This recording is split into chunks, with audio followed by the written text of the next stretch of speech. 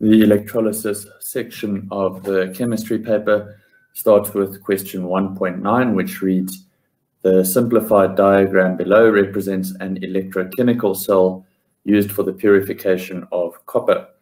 And we can see here that this is an electrochemical cell because it has a battery, or a cell where we know that the long terminal is the positive one, the short one is the negative one, which means that we have a flow of electrons that is from electrode Q towards electrode P. And so the question reads, which one of the graphs below represents the change in mass of electrodes P and Q during the purification process? And we identify this change in mass by seeing that electrode Q, since this is the one that is giving off electrode or electrons, electrode Q must therefore be the electrode that is undergoing oxidation.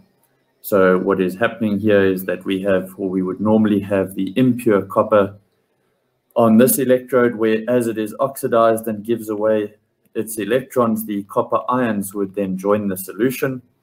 Those electrons are then transferred through the cell towards electrode Q, where the electrodes then attract only the pure copper, where we then have reduction taking place. From this, we can see that therefore the mass of electrode P is going to be increasing while the mass of electrode Q is going to be decreasing. And we can see that both options A and C have the same setup where the mass of P is increasing and the mass of Q is decreasing.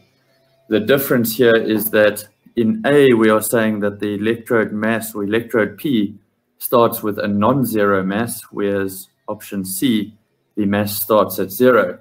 Now, it's not possible for reduction to take place unless there is already something there to start with that can host those electrons for reductions to take place, which means that the mass of electrode P cannot start out as 0 because reduction needs to take place on an electrode, and therefore it must have mass, which means that the correct answer to question 1.9 is option A.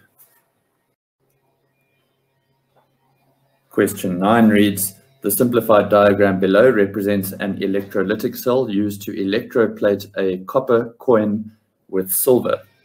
And here we can see that we have a silver electrode, again, the positive electrode of the battery connected to the silver electrode, the negative electrode connected to the copper coin, which means that we're going to have electrons flowing from the silver electrode towards the copper coin. Those electrons flowing in that direction therefore tell us that the silver electrode is where oxidation takes place, and it is therefore our anode. And the electrons going towards the copper coin means that that's where reduction is going to take place, which means that that is then our cathode. Question 9.1, define the term electrolysis. And electrolysis can be defined in a number of ways. The simplest way is to say it is the chemical process in which electrical energy is converted into chemical energy. We see that because we are using a battery to create a chemical change that suits us. There are other options. We can say it is the use of electrical energy to produce a chemical change, or it is decomposition of an ionic compound by means of electrical energy, or the process during which an electric current passes through a solution or ionic compound. Question 9.2, which component in the diagram indicates that this is an electrolytic cell? And the fact that there is a cell or a battery present tells us that this must be an electrolytic cell. And so the answer to 9.2 is either cell or battery. Strictly speaking, this is a cell. It only contains one positive and one negative electrode, where a battery contains multiple cells. Question 9.3, write down the name or formula of the electrolyte.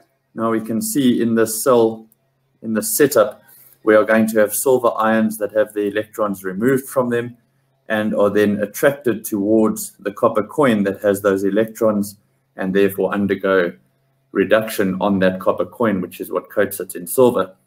The electrolyte therefore must contain silver ions, and it must contain something else that does not react. Now there are a number of options here. The most common one is nitrate as a negative ion that does not react, which means that the answer to 9.3, we can write out either name or the formula. So silver nitrate, AgNO3, or we can write it out. There are other options, silver ethanoate, silver fluoride, silver perchlorate. There are a number of options here where the nitrate ion is one that generally doesn't react, so I prefer to use that as my electrolyte. Question 9.4, how will the concentration of the electrolyte change during electroplating? Choose increases, decreases, or remains the same, and give a reason for the answer.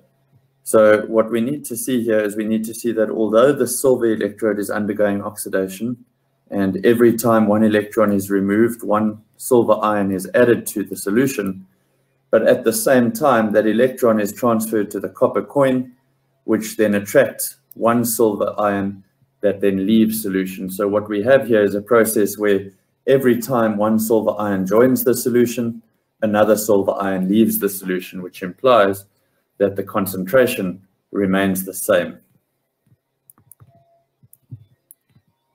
So we say that the concentration remains the same, and then the reason for that is because our rate of oxidation is equal to the rate of reduction. The rate at which silver ions are joining the solution is equal to the rate at which they are leaving the solution. Question 9.5, write down the balanced equation for the half reaction that takes place at the silver electrode. And so we would use our table of standard reduction potentials here to show that we start out with silver, and then that breaks apart to form silver ions and one electron. A question like this, when marked according to the guidelines, the definition for electrolysis, again, as listed here, any one of these where the underlined words are most important. Question 9.2, the component that makes this an electrolytic cell is a cell or a battery. Question 9.3, any electrolyte that made sense, pretty much anything that was silver that was combined with a negative ion would be the correct answer there. Question 9.4, explain what happens to the concentration. 1 mark for saying that it remains the same, and 1 mark for some kind of explanation where we say that the rate of oxidation is equal to the rate of reduction.